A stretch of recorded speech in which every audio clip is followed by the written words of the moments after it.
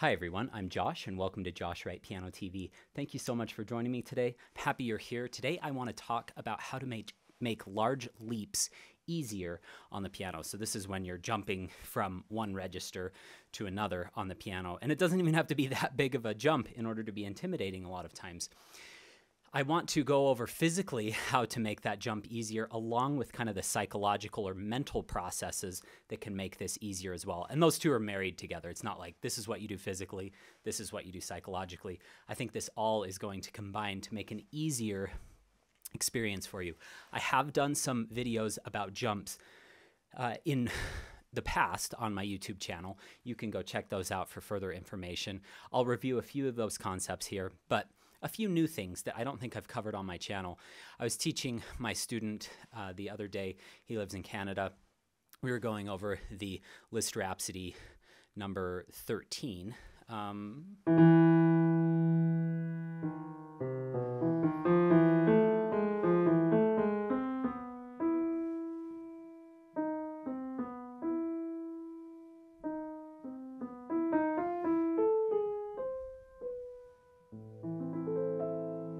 Very gorgeous piece, and at the end it's very exciting. You can go watch especially Volodos's recording of this. It's crazy. But there are these octaves that then leap these large distances. How can we get those in tempo? I do not play this piece, and I haven't prepared this passage because I think it's very discouraging on YouTube when students see professional pianists or teachers only play polished material and they're like, oh, it's so easy, you just do this, but they've been working crazy hours behind the scenes to get it that way. And then I'll also demonstrate first with an example of a piece that I'm preparing for just this little mini concert I'm playing next week, the Chopin Third Scherzo. Everyone knows it for the octaves.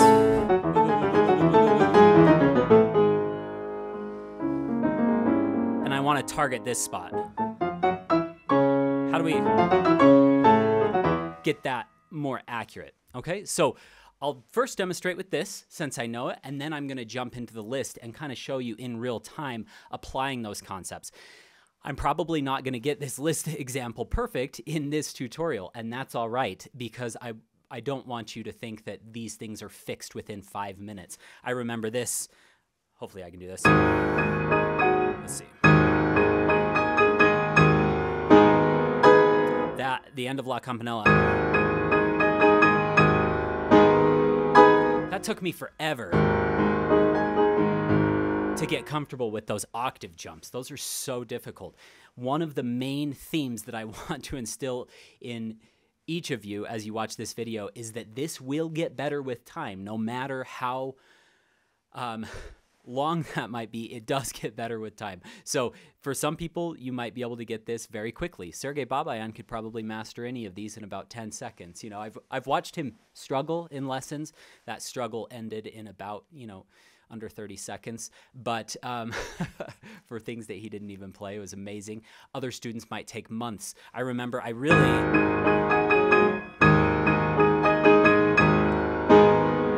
really never felt that confident with that until several months after learning that. I learned it as a late teen.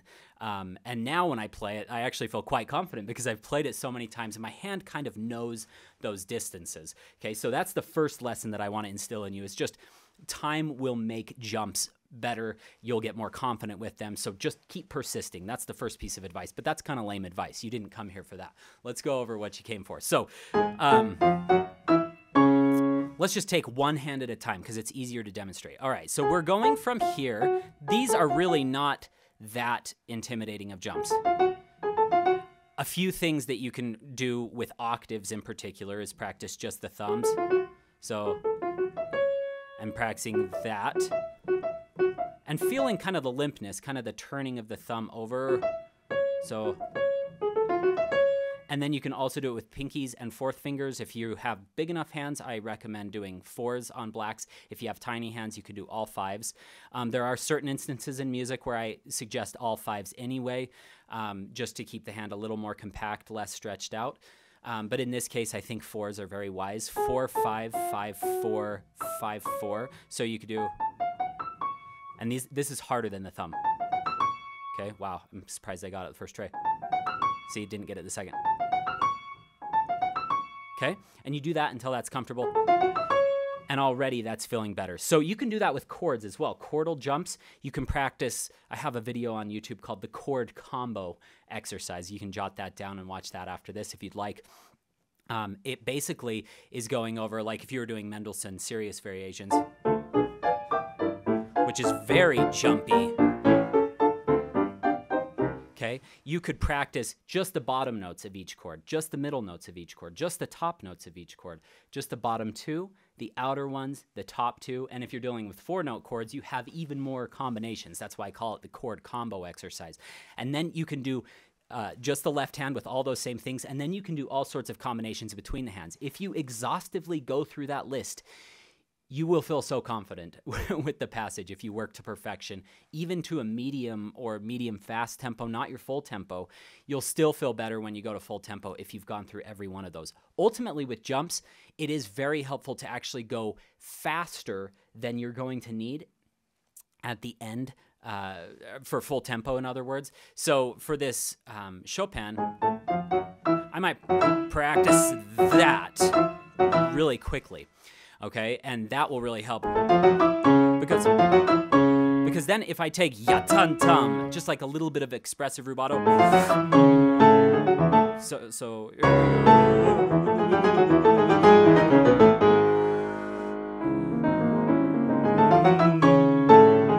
it makes it even easier, less intimidating. Okay, again, I've also played this piece for a really long time, so I feel fairly comfortable with it. I haven't played it for probably, what is it, maybe 8 years now. The last time I played it was for the National Chopin competition in 2015. But it comes back really easily because I played it for many years previous to that. I found, this is another little just random tip for you, I found that the more you bring a piece back over the years, the more solid it feels each time you play it. So a piece that I never brought back, like Rachmaninoff's Second Concerto, I learned that, played it for a performance, never came back to it. I could probably not even like sight read it for you. It's gone. Whereas this little Scarlatti sonata,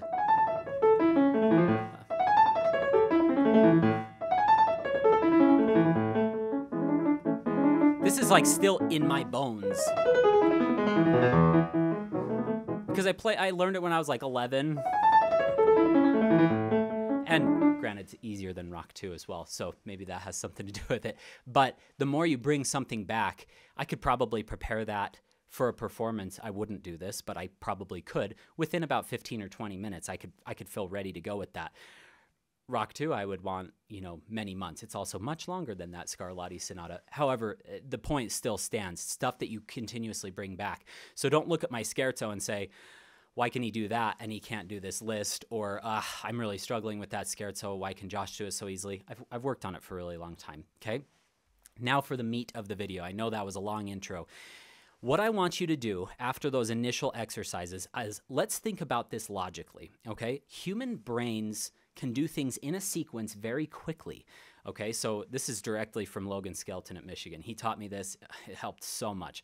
So he said, I can't even demonstrate because I've never learned it, but the Brahms Third Sonata, it has these big jumps, and he would say, a student would go here, and then they would kind of panic, and sometimes they would miss that high chord, and they would, he's like, why are you missing that? They're like, I kind of panic, and he's like, I watched their hands, and they got a little shaky right before they went to take the chord. So you might be going, and you might miss that each time. If you find one hand before the other, so for this big jump, I might find the left hand first, then the right hand.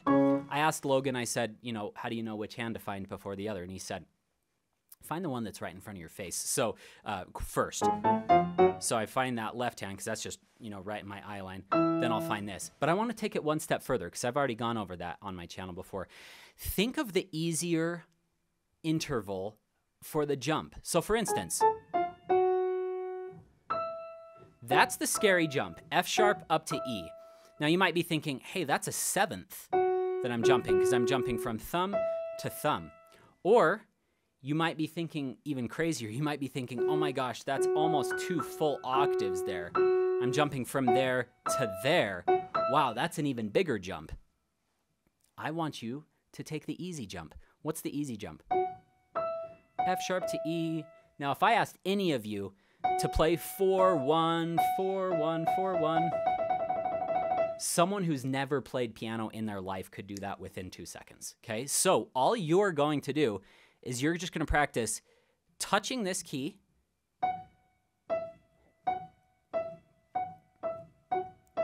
So you'll touch it, but you'll only play the top one, okay? And then and if you happen to play it, no biggie. So,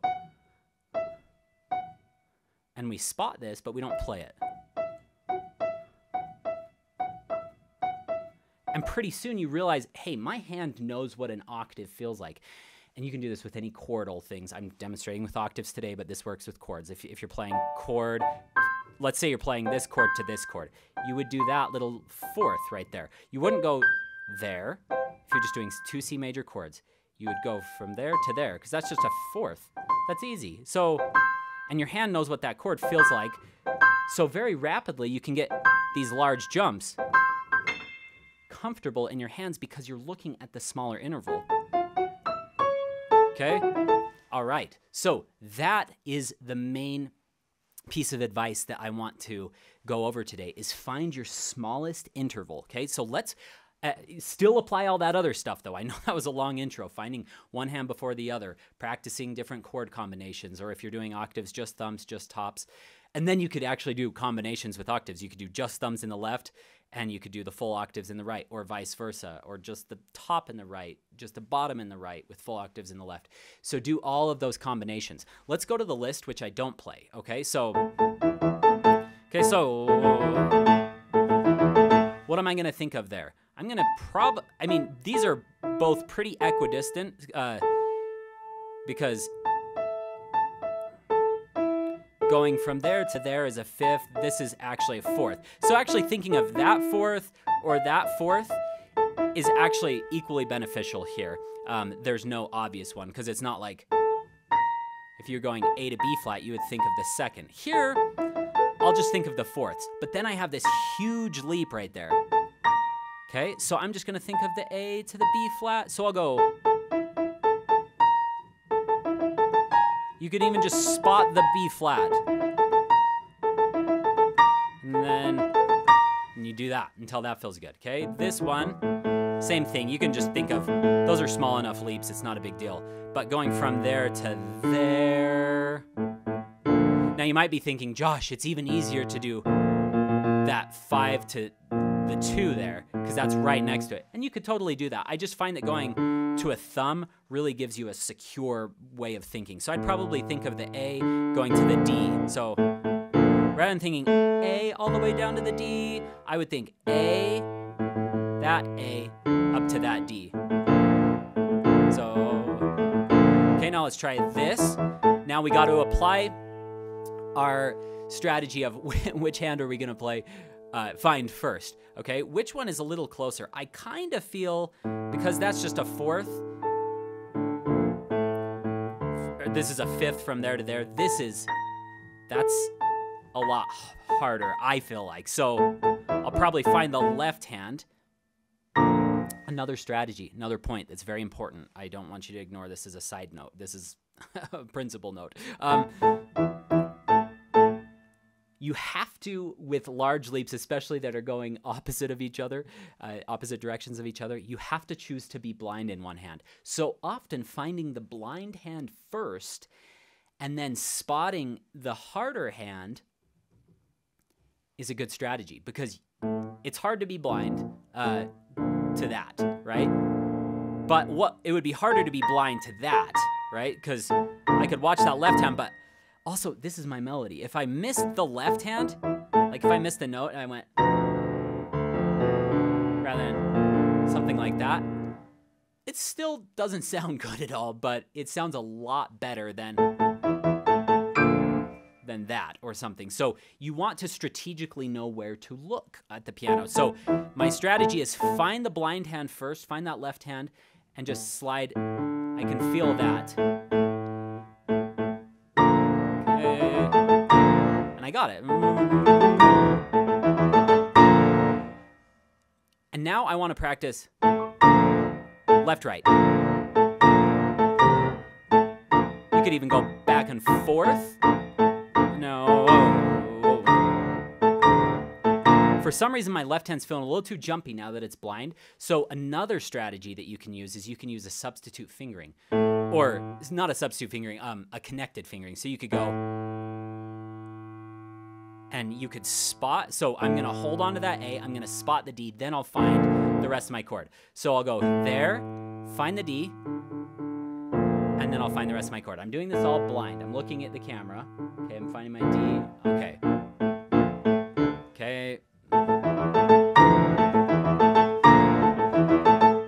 And the truth is, you don't need to go da-da-da-da-da-da-dum. It actually, in my opinion, hearkening back to this old Baroque idiom of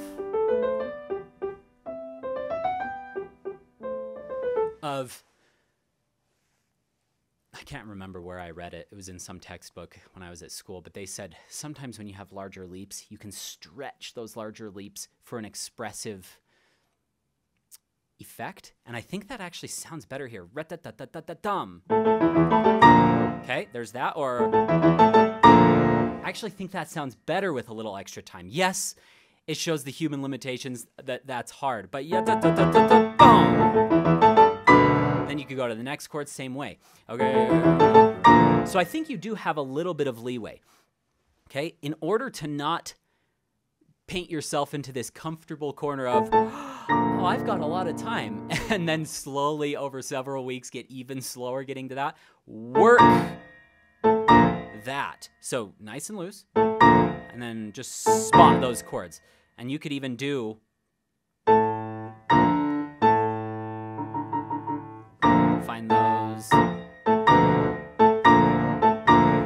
find those notes. So I hope this video has been helpful at making jumps easier in your piano studies. Think of that smallest distance along with all of the other advice that I gave you about jumps. Another one that's very obvious is to practice eyes closed. Okay, so that I'll leave you with that. If you found this video helpful, I would love it if you would subscribe to the channel. It helps, and like the video and leave a comment down below. That helps the algorithm. As much as we all hate that algorithm, it does help to spread this information to more people, which is why I make these videos. I want to help as many pianists as I can. Thank you for your support over the years. This channel continues to grow, and I'm just amazed at the outpouring of friendship and support that I receive. If you have any questions, my email's josh@joshwrightpiano.com. If you'd like to go even deeper than we cover, than the concepts we cover on this channel, I do have some paid courses. You can click on the links in the description below to check those out. One of them is called Pro Practice. The other one is called the VIP Masterclass Series. So you can check out information by clicking those links. And finally, I have a link in the description of my gear kit. So all the gear, including the microphones, the lights, the cameras that I use to film these videos.